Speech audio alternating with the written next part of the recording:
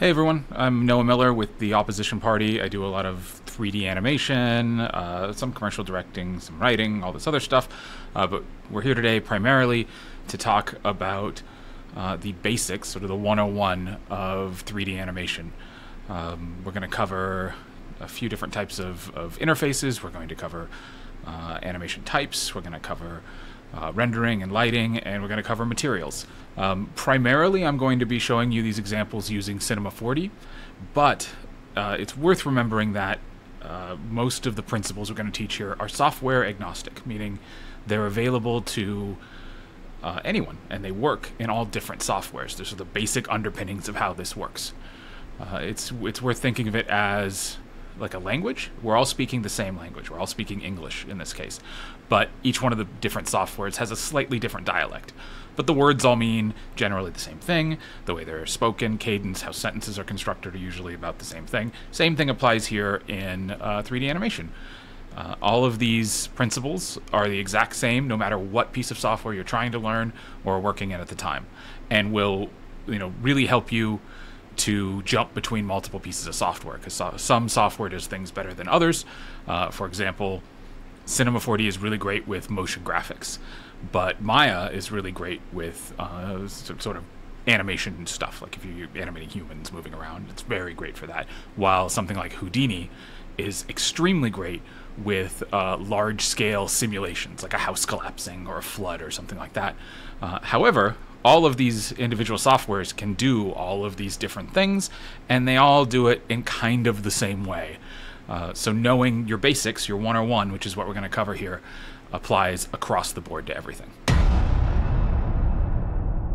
Okay, so the first thing we're going to go over is the different layouts of your particular piece of software.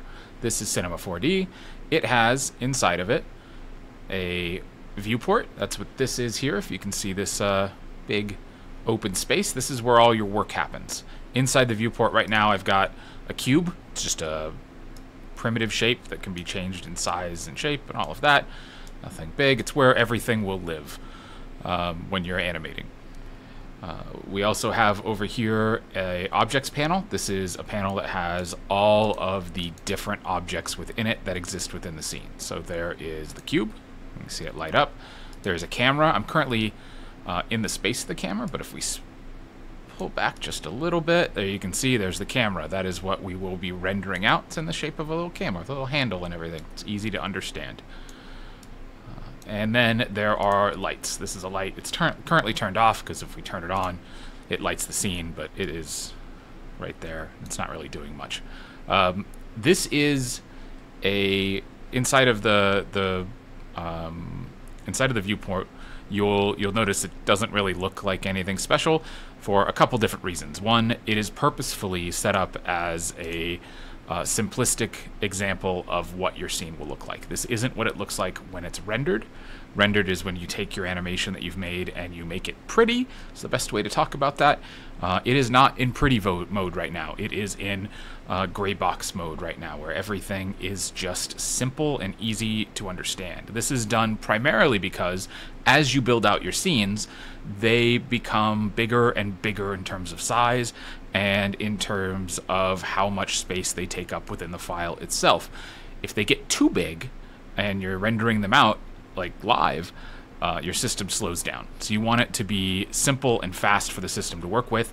It requires a little bit of imagination on your part to go, oh, I know that this cube will look like, I don't know, a piece of concrete or something like that.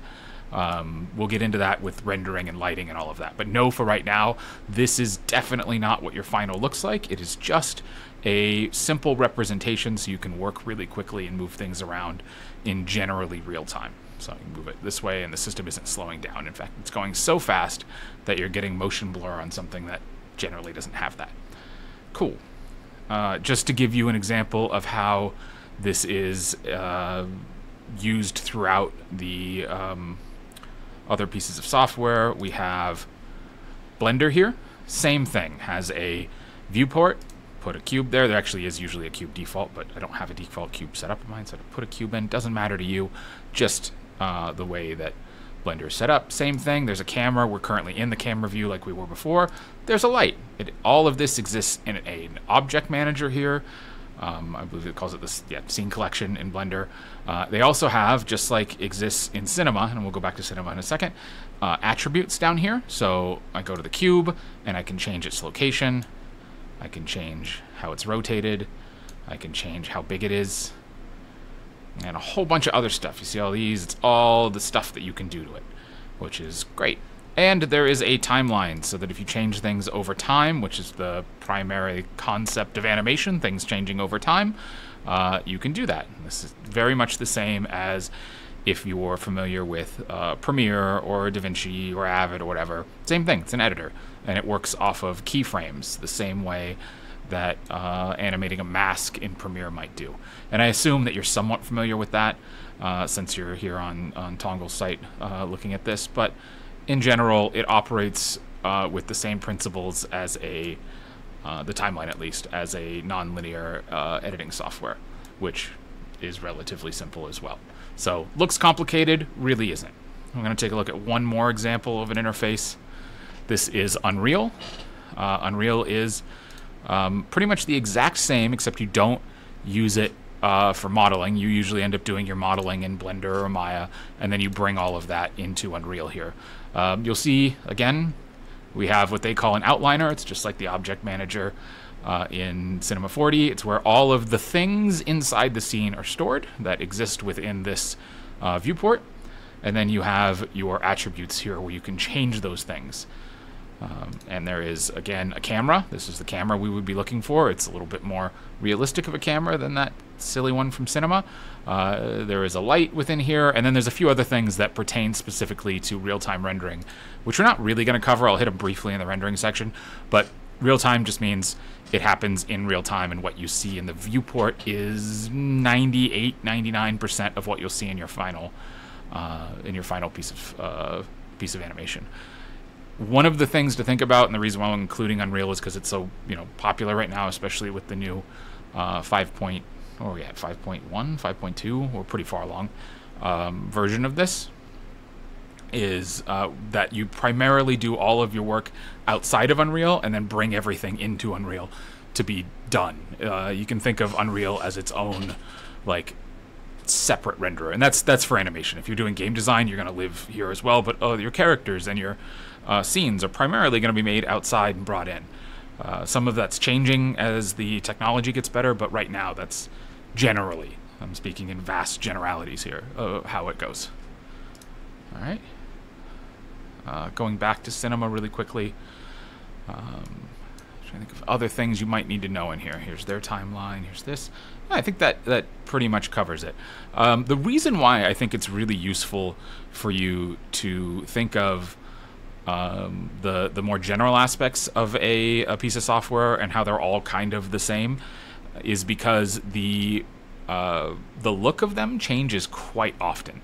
I'll probably bop in some examples, but this is what Blender used to look like. This is what Cinema used to look like. This is what Unreal used to look like. They change, and they change quite often. They refresh their look, and they become, just a little bit different. They're going back to the original example, their accent changes, and so it's better to know the principles rather than to get locked into. That's my dog. That's my dog. That's my dog.